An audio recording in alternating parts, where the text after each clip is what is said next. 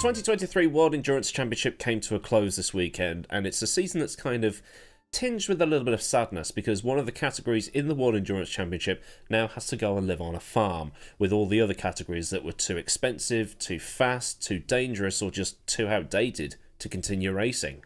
Unfortunately, GTEs will be no more in the World Endurance Championship. Neither will LMP2s, but LMP2 will still be part of the European Le Mans Series, Asian Le Mans Series, and IMSA. The LMP2s will also be on the grid at the 24 Hours of Le Mans next year, so it's not gone forever. But from what I see out there, more people seem to be fans of GTEs and are sad to see them go. Now, replacing GTE is sadly a necessity. Since Ford, Aston Martin and BMW pulled out, the GTE grids have dwindled, and in 2021 there were only 4 full-up factory entries. For the 2023 season, there was no GTE Pro category, just AM, and there were 22 of these on the grid at Le Mans this year, which is a pretty decent turnout. But what is a GTE? Well, a GTE is a GT3 that's kind of roided up a tiny bit. It's a little bit like that gym junkie that walks in, goes straight over to the weights, puts it on maximum, and just starts absolutely giving it some and just absolutely pounding it, making a lot of noise, and his mate's standing there going, "Come on, mate, feel the sweat, feel the burn, come on, you gotta want it, I just want 2 more, come on, give it some, mate, come on, mate, 2 more, you gotta want it, you gotta earn it." Yeah, but all jokes aside, that's basically what they are, roided up GT3s. The category was introduced in 1999 as just GT, in the 24 Hours of Le Mans, the American Le Mans Series and the European Le Mans Series. But then it got renamed a bit, and this is where that whole "where is the standardization" thing that I've talked about before, and I talked about that before in the GT1 and LMP1 history videos that I've done. This is utterly insane. In the Le Mans series that we just talked about, so Le Mans, the Asian Le Mans, American Le Mans, whatever it was just GT. In the FIA GT Championship, which is now the GT World Challenge, they were NGT. They were GTU in Grand Am and then GTO in the British GT Championship. Then in 2005 it became GT2 to sit below the old GT1s. It's all part of that really confusing era between kind of the end of 1992 and the beginning of 2016 when the categories were all over the place because the FIA needed to replace Group C and replace it with something stable. In 2011, when GT1 died, this GT2 became GTE, and became the category we are seeing leave the World Endurance Championship after the final race in Bahrain at the weekend. And the regulations regarding what is eligible and isn't eligible isn't that restrictive, really. The cars must have an aptitude for sport, and be 2-door, 2 or 4 seats, and be road legal and available for sale. Minimum builds are 100 for the bigger manufacturers, such as Porsche, Ferrari, BMW and Ford, and 25 for the smaller manufacturers. It works out to at least 1 car a week for the big boys and 1 a month for the little guy. In 2016, things were opened up a tiny bit to allow for a bigger performance gap between the GTEs and GT3s. GTEs in general have a bit more freedom available to them than GTEs, and the main difference between the two is that GTE was supposed to be for more professional teams and the factories, while GT3 was supposed to be for the gentleman drivers and privateers. Get more OEMs on the grid with GTE was really the goal, and it worked for a time. But like I said, those numbers started to drop. GTE was starting to get quite expensive, and in 2021 the ACO said they'd be dropping it and replacing it with another category.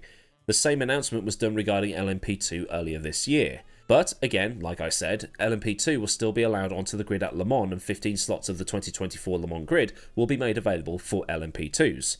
But for the WEC, it will just be the 2 categories, whatever replaces GTE and Hypercar. In the World Endurance Championship, there are grid limits due to the nature of the tracks and pit facilities, and part of the reason for canning LMP2 is that they can open up slots to allow people to enter hypercars because the demand is there, and also allow for more GT cars as the regulations are changing there too. The World Endurance Championship is switching to GT3. I know that's going to get a lot of people rolling their eyes because DTM recently became not another fucking GT3 series, but the bigger picture is what needs to be looked at here, and the bigger picture is looking pretty good. It means that the WEC and the IMSA WeatherTech Sports Car Championship, which I'll just call IMSA from now on, will be able to converge. If you play iRacing, then you'll have seen that there are a couple of the prototypes seen at Le Mans this year in the game, the Porsche and the Cadillac, but they also race over in America under IMSA rules, which is what iRacing has as its endurance license, if you want to call it that. Long story short, if any of the teams in IMSA want to race in the World Endurance Championship or just do a one-off at the oldest, most famous, most prestigious and best endurance race of them all, they can. Penske with the Porsches and Cadillac with that epic V-Series thing did. Finally, we seem to have some standardization, and the same goes with these GT3s. IMSA and the ACO/FIA will probably have their own rules, homologation and balance of performance rules, but it means that the crossover is there. Sauber is doing the aero homologation for Hypercar in the WEC by the looks of it. It means that they don't have to build two separate cars for two separate series. Costs have been slashed, in theory. And it also has to be said here that while the IMSA cars came to Le Mans, the Hypercars didn't go the other way. Yet. Ferrari is open to doing it.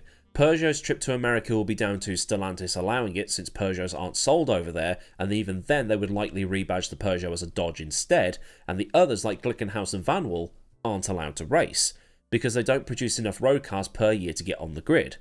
BMW and Lamborghini will be on both grids next year, according to Autosport, and I can't wait to see what Lambo comes up with.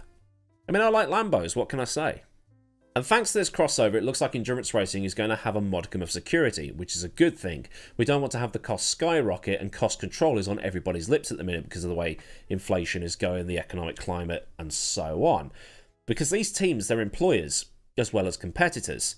People like to have a moan about Lawrence Stroll buying Force India because it meant that Lance would have a permanent seat, but at the same time, he saved about 600 people from the dole queue. Super Touring got too expensive, Group C got too expensive, LMP1 got too expensive. The list continues. And while I do love LMP2, seeing them go from the WEC will be sad, but at the same time, it's the Orica Cup, so there's no manufacturer battles going on. What you end up having is Hypercar and GTE, but with a spec series in the middle, and that kind of ruins the magic of it all. You should have all those manufacturers battling for the top spot. That's what makes endurance racing cool for me. Lots of cool shapes, all able to compete due to the way the rulebook is. But with LMP2, you had to have an Orica to be competitive. Something about it being easy to set up for less experienced drivers, but I don't know, I've never driven one. But due to the interest in Hypercar being so high at a level not seen since Group C, I'll take it. There were 11 LMP2s on the grid at Fuji this year, so getting rid of them and then opening up more slots for Hypercars and then, well, maybe about 4 or 5 for the GT3s, it's not really going to be that much of a loss. You've still got the same amount of cars on the grid, and you've got loads of really cool shapes as well. And another thing that's great about endurance racing is that this year it had 2 firsts. The first of those firsts being Lilo Wado, who became the first woman to stand on the top spot of a WEC podium, being part of the AF Corsa team that won the GTE class at Spa. At Monza, the Iron Dames became the first women on pole position for their class, and then at the final round in Bahrain, they won, becoming the first all-female team to win in the WEC. This being on top of their win in a GT3 at the 24 Hours of Spa last year. Which I absolutely love, because it finally shows that you don't have to be on the Formula 1 ladder to be considered a success in racing. The Iron Dames were 3rd in GTE at the end of last season, they were 2nd at the end of this season, so who knows where they'll go in the future.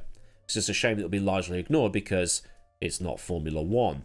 There's also a lot of really talented women at the minute in rallying, which again, gets ignored.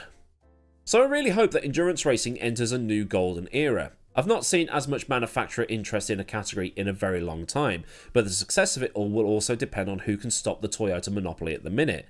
While the Ferrari did win at Le Mans, with some conspiracy theories running around that it was all BOP just so that Toyota would struggle to win and leave it open for Ferrari to win the 100th running of the race, the ability for someone to beat Toyota will help keep the category alive. Because with the amount of money being spent on these projects, if the same people are going to win, the others are going to wonder what the point is in turning up and go elsewhere. But with the new crossover, it means that the likes of Lambo, BMW and so on can just go to IMSA if they want to and come back over for Le Mans. Such is the beauty of these new regulations.